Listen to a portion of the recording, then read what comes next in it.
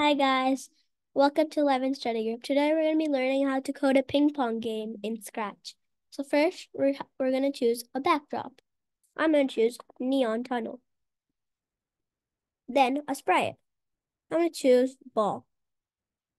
So first, to make the ball move, we're getting this code. Move 10 steps. And then from the control, we'll get forever, so it moves by itself. Oh, it seems to be stuck on the edge. So we go to motion, and then we get if on edge, bounce. So it bounces all everywhere. But it only moved this here to here. So what we're gonna do is point in direction 45. So we're gonna get this and type in 45. You have to make sure all this happens when you click the green flag. So when we click the green flag, the ball bounces around all the place.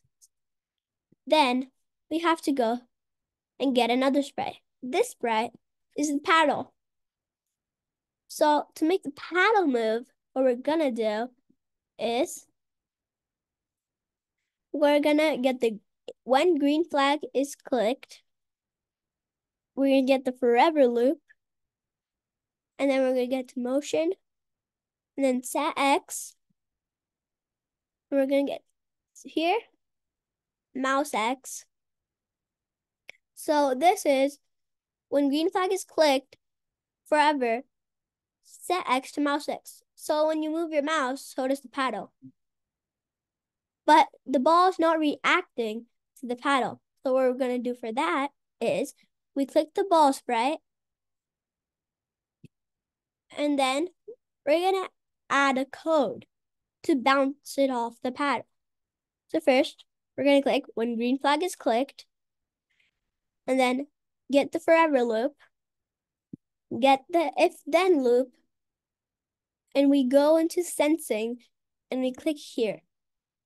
But instead of it saying touching mouse pointer, we're gonna change it to paddle. After that, we're gonna go to motion, and then we're gonna get this. Turn 15 degrees. And instead of 15 degrees, we're gonna change it into 180 degrees. And then we're gonna get move 10 steps, put it under the 180 degrees, change it into 15 steps, and then go to control, and then we have to get it here. This number has to be exact. It's 0.5 seconds. And after that, when we press the green flag, the ball should bounce off the paddle. And then you might think the game is already done, but it isn't.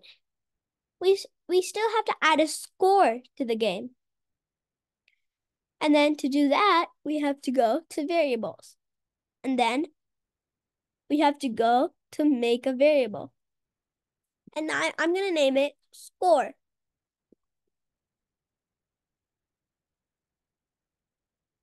Now we have the score variable. Now we're gonna do change my variable by 1. We're gonna get that. We're gonna change that into score.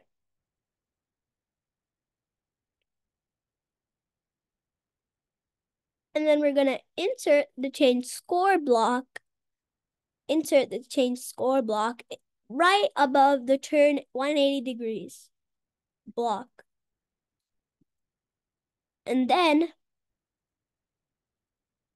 we're gonna make it reset the score every time the game ends. So we're gonna get when green flag is clicked, and then we're gonna go back here, and then we're gonna get set score to 0. So the game restarts every single time. Then we're gonna add the line sprite.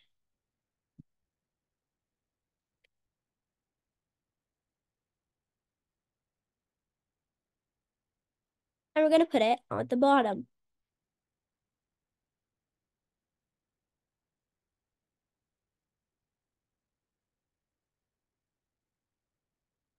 And then we're gonna code this by saying when green flag is clicked, go to control, get forever, and then if we get the if then loop, and then we're gonna go sensing again. This and change it into ball. So when green flag is clicked forever, if touching ball, then what we're gonna do, we're gonna go into controls and we're gonna click stop all. So if you accidentally miss and it touches the red line, the game stops. You can call this game over. And that's it. So let's just save this and see our project page. Okay.